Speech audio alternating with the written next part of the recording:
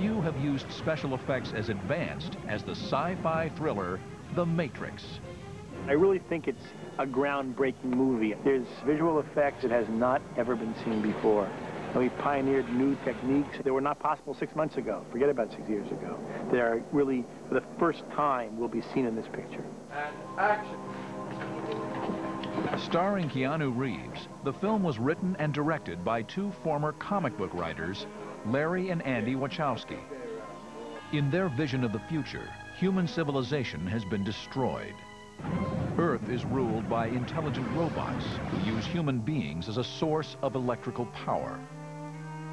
We live in a world that is dominated and run by computers, and that human beings are kind of used as batteries. It was a really, really frightening concept. An international team of effects artists realized this nightmare vision, horrifyingly illustrated by a baby wired to the machine's power grid. The baby was actually a silicone mannequin, sculpted by the makeup effects group in Sydney, Australia, and brought to life through the efforts of 12 puppeteers. In the film story, this baby is just one of millions raised and harvested by machines. To reveal this frightening concept to audiences, the Wachowskis conceived one of the most ambitious effects shots in cinema history. It had to be something that people had never seen before. Larry and Andy had a fantastic concept that you would suddenly see these huge machines and rows of little football-sized wombs, if you like. It's, in fact, a fetus field. And that's an incredibly complex visual effect. Fittingly, the shot that establishes this machine-dominated world was created entirely within computers at Mannix Visual Effects in California. Based on illustrations by futurist Jeff Darrow, animators created CG models of the fetus harvesting robots, then duplicated them to fill the screen. The babies and the sacks in which they are born were positioned on biomechanical stalks.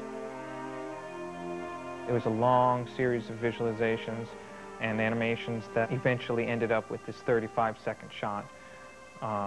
Well over a year of real work gone into it. The result of this effort unveiled a spectacular and shocking cinema world. I wanted the element of surprise, you know, a classy way to deliver just the right amount of shock in just the right amounts of time. The whole human race is basically trapped in their little pod prisons.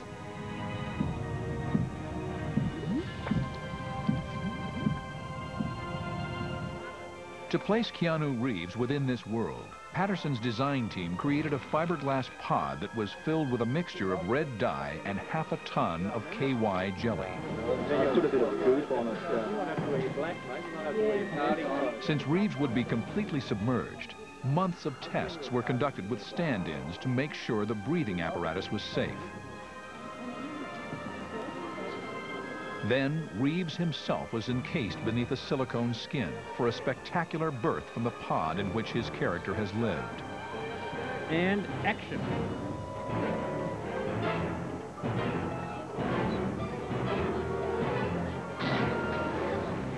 The connections that siphon Reeves' electrical energy were created through dozens of makeup appliances glued directly to the actor's skin.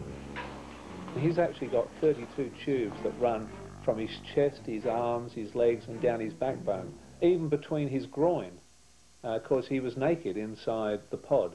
So we actually developed what we call our Egyptian codpiece that allowed him to use it when nature called and gave him a little bit of privacy.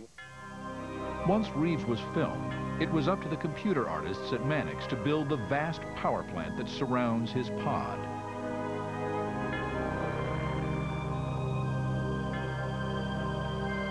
The robot that oversees the pods was also a computer-generated graphic. They wanted to drop down in front of them like a spider, then reveal itself. So came up with an idea of having it enclosed and then coming out almost like a hermit crab. The claw that comes out was actually inspired by dragonfly larva, like part of its mandible that comes out and grabs prey. Viewed as a malfunctioning battery, Reeves is disconnected from the network. To illustrate this, McCarran created a silicone replica of Reeves' torso with a plug outlet in the back of his head. Action. The tubes going into McCarran's makeup were carefully tested to fire off through blasts of compressed air.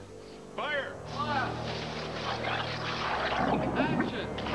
And to show Reeves' dramatic exit from the pod, the actor was flushed through an effects device rarely used in films, a water slide. When all of these amazing effects were combined, Keanu Reeves made a spectacular escape from a prison that could only exist in a cinema world.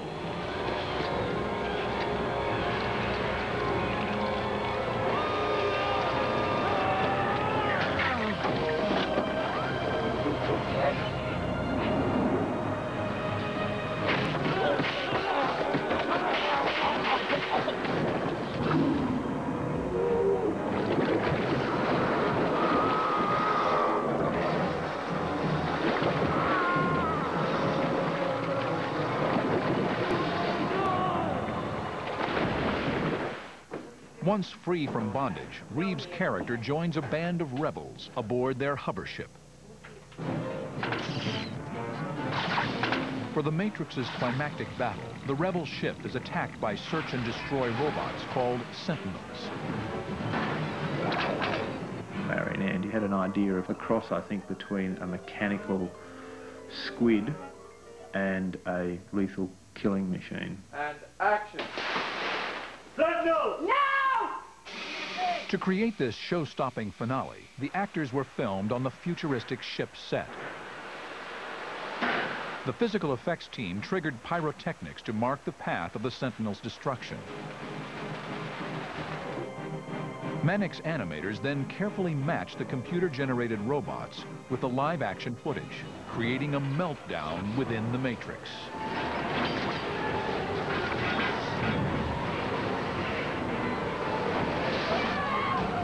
The Matrix creates a world audiences hope doesn't exist, an impossible place that can only be reached through visual effects.